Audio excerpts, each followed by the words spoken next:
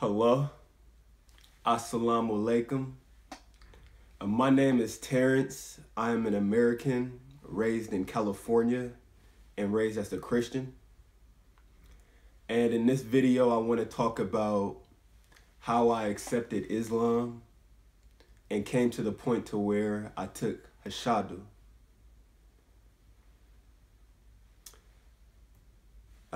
There's two major points in my life which led me to accepting Islam. One is in 2015 when I used to live in China. I was living in China, going to university, learning Chinese. And more so recently, the end of 2018 and into 2019, I was in Mombasa, Kenya. I just looked, it's actually been 40 days today since I took Shahadu, which was March 1st. Today is April the 9th, in English. So, to start off my story, back in China, like I said, I was there and I was going for school, literally just to learn Chinese. And I was in this situation where my classmates were from all over the world. And several of those classmates were actually Muslim. And I remember, even at the beginning of the semester, before meeting these people, we all had to get in front of the room, introduce ourselves. And there was one young man by the name of Osama. He got up, he introduced himself, and he said he's from Saudi Arabia. Well, living in Saudi Arabia, but he's actually from Yemen. And it was funny because my thought process was like, there's somebody named Osama here? This guy? Because being an American, the only Osama I've ever heard of is Osama bin Laden. I was like, watch out for that guy. No, he might be thinking something crazy, want to blow everything up, want to take all the classmates out if they don't teach them good Chinese. It's funny that my thought process was like that. This was like the beginning of the semester though. As time progressed, like maybe some weeks, a month, etc., I actually met him personally. Again, he's from Yemen, originally from Yemen, but because of the problems in Yemen, living in Saudi Arabia. After I started meeting him, and also his other friends from the same area, I was like surprised because the people are actually nice. They were very nice to me, like very nice. Coming from an American background, people with like good, pure manners, wholesomeness to themselves, it's like, it stands out a lot. But like I would be walking by, those guys will always say hi to me when they would see me. They're always like, even if I just like wanted to go over and say something to Osama, all of his friends would come around me also, ask me questions, like really embrace me, ask me where I'm from. I let them know I'm from America. I noticed these guys aren't getting mad. They ask me what my religion is. I tell them Christian. They're not getting mad again. It was like really going against what I had been taught or programmed in my upbringing. To make this a little bit more brief, throughout that semester in China 4 years ago, I really spent a lot of time with these guys, and they helped me a lot. While spending time with them, there would be times where they would just know it's time to perform prayer. And when they would pray, sometimes I would be there. We'd be in like the dorm room or something, and I would just be there. And they always made sure I felt comfortable and had my own space, and then they would go and pray in a part of the room. And I also remember at that point, when I first witnessed this prayer, I was thinking I was surprised again, because from what I've been taught, what they were doing was supposed to be something of the enemy, something of Shaitan, something of Satan. So seeing 4 or 5 guys doing this, speaking in Arabic, bowing down, coming back up, bowing down again, in my opinion, there should be some type of demonic energy around. There should be some type of, demons. As a Christian, there's times where we, battle with satanic forces, where we have to use authority as members of the kingdom of heaven and stand our ground and not let the enemy guide us in another direction. So all in all, that time in Hangzhou, China, meeting these guys, these Arabs, seeing how they practice their religion, seeing that they have a lot of love, a lot of kindness, that actually influenced me. I didn't take a Shahadu back then. I didn't just say I'm gonna become Muslim just off of that. But I did become curious and become more open-minded to to the faith. And then they it was just so much. I remember I read Al-Fatiha back in those days, and I was like, if this is what they're praying something very, very pure. These words here seem perfectly okay. Even as a Christian, Al-Fatiha, that's very pure things to say to the Lord. Allah. Fast forwarding, came back from China and was just kind of living a regular life. Dunya life, still a believer as a Christian. But my faith was more at a standstill point. I wasn't going to church on Sunday, because I know that Sunday, that whole act of Christians going to church on Sunday is actually, it came from Rome, right? A pagan ritual, worship of the sun. And it's also breaking the Sabbath, which Yahud knows about, wa Muslimin, Jewish and Muslim people both know about. The Sabbath, an important time in the sight of the Lord. So I wasn't going to church, and I would pray, but I felt like there wasn't a lot of life and light in my prayer life. I felt like it was very forced when I would pray, or I would only pray when I felt like I needed help.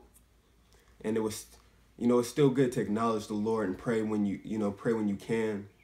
But I felt like I was at a standstill, because at an earlier time in my life, I had a very productive prayer life as a Christian with a lot of light, and I really felt connected to the Lord himself. Eventually, this is now 2018, going into 2019. I end up going to Mombasa, Kenya.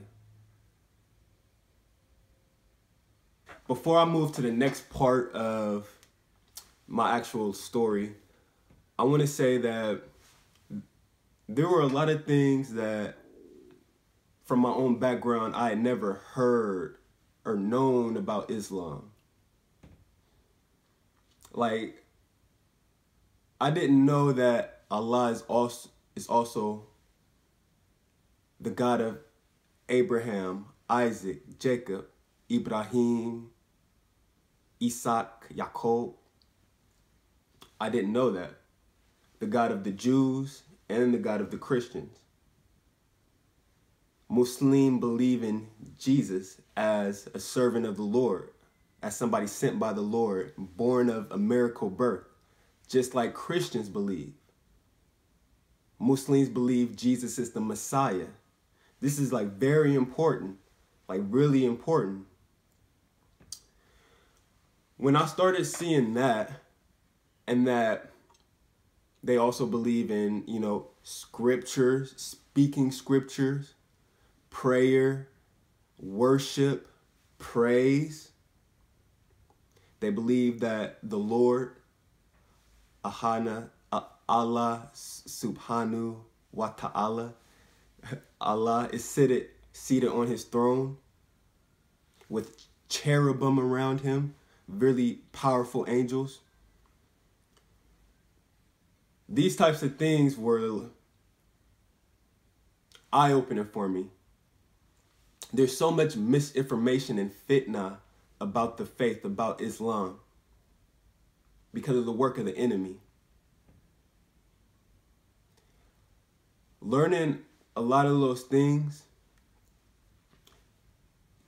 like the link between Judaism, Christianity, and Islam, learning those things really did assist and propel myself in my transition. And when I got into reading that Quran, I was like, this is basically in line with all the scriptures that I've read before. And it says that in the Quran that this is a remembrance for the people of the scripture. Firstly Jews, then Christians. And I'm like, what? The Quran is actually written for, for the original believers or older believers. Not to take anything away from the ummah of Muslims that we have today who are born Muslim. So more so recently, I decided to go visit some of my friends in Africa. As I said, I used to live in China.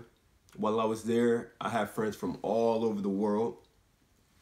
And I got really close with people from Kenya, Mombasa, Kenya. I would hang out with them every day. We'd go out together, hang out at school, hang out in the dorm together. Cool guys, genuine. And it was nice for me as a black person from America to hang out with Africans for the first time. These guys invited me to their country. And it took me 3 or 4 years to make the trip out there. I go to Mombasa. In Mombasa, it's like a Muslim population. I think over 90% Muslim. I didn't go for any religious reason. I went literally for vacation because the job that I was working in America was very physically demanding. I was like tired, and I felt like taking a trip would just be, good for my soul, my spirit, and I went. When I get to Mombasa, now there's Muslim people all around me, and I'm really being able to see the culture firsthand. I'm really being able to see how Muslim people live together, in a community. Some of the first things that were stood out to me was the Adhan. At different prayer times throughout the day, you hear this Adhan. It's in Arabic. I'll just be sitting there and start hearing this, Allahu Akbar, Allahu Akbar. And I'll just be like, what is going on? Eventually I started learning or seeing that this is a call to prayer. This is to let the people who are around know it's time to pray. Regardless if it's Fajr, really early in the morning, 5 o'clock in the morning, they're going. Dur at noontime. Asr, Maghrib, Isha. It's been 40 days, Excuse me. So that Adhan. And then also, I've already been exposed to how nice Muslim people are. But then it got doubled up because now I'm meeting all these new people through my friends. And I'm seeing again all the love and the brotherhood between them. And it was really impressing my heart. At the same time, I was the place I was staying with some Christians actually. in an Airbnb, very nice people. And we were even going to church on Sundays. But about 1 month in Mombasa, I was there for 3 months.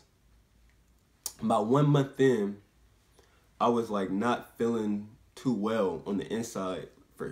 For some reason, I felt like it was spiritual. I felt like spiritually still. I didn't quite know what was going on with me, but I knew on the inside, like, I wasn't really feeling like healthy and alive. And I remember one night in particular, while I was feeling like this, I went and got an ice cream at an ice cream shop in Nyali. It's an area in Mombasa, in Kenya. And at the counter, there was a pamphlet. The pamphlet read, "Do you know Muslims love Jesus?" I pick up that pamphlet, begin to read it, and I was like very surprised by the perspective in there. And I took it as a sign that right in the middle of me feeling like really spiritually out of it, spiritually weak, I don't want to say spiritually dead. Right in the middle of feeling like that, I come across this pamphlet. I did take it as a sign. So from there, I kind of got the idea of what if I'm actually supposed to embrace Islam while I'm here in Africa? I kept it to myself for some time. Eventually, after maybe a week or two, I asked one of my friends how I become a Muslim. And that guy was like, really surprised. He told me some things, etc. And I just kept asking different Muslim people, about the faith. Asked one person how to take Salah. Asked one person, what does Islam say about this part of history or these people group? I was just getting a lot of information. But most importantly, what happened is I read the Quran. I chose to read Quran because there's no way that I should have all these questions about the faith and even be considering embracing the religion and not know what's in those scriptures. So I took 1 month and I read the entire Quran within the month. Really to see for myself, what do Muslim people believe? As I was reading the Quran, I'm really seeing that this is the same religion that I already had. Except it's cleaned up from all of those impurities that came through the Romans and the Greeks. And it's all one religion, as it says in Quran. So after some time, I say another month, January passed, and in February I read Quran. After this time, then I said, okay, it's time to take Shahadu. Well, it's time to become Muslim. And the date that I chose is March 1st. It was Juma, the beginning of a new month. I said March 1st is a good time. Subhanallah, I had, my friends that helped me out, take me to mosque. They gave me a kanzu. And I learned on Google how to say Shahadu.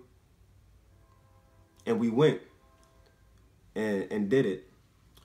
And wow. Everybody was just telling me, I look different now. I have a different light about me. And it was actually just really a peaceful time. All in all, that's my testimony. It's been 40 days today.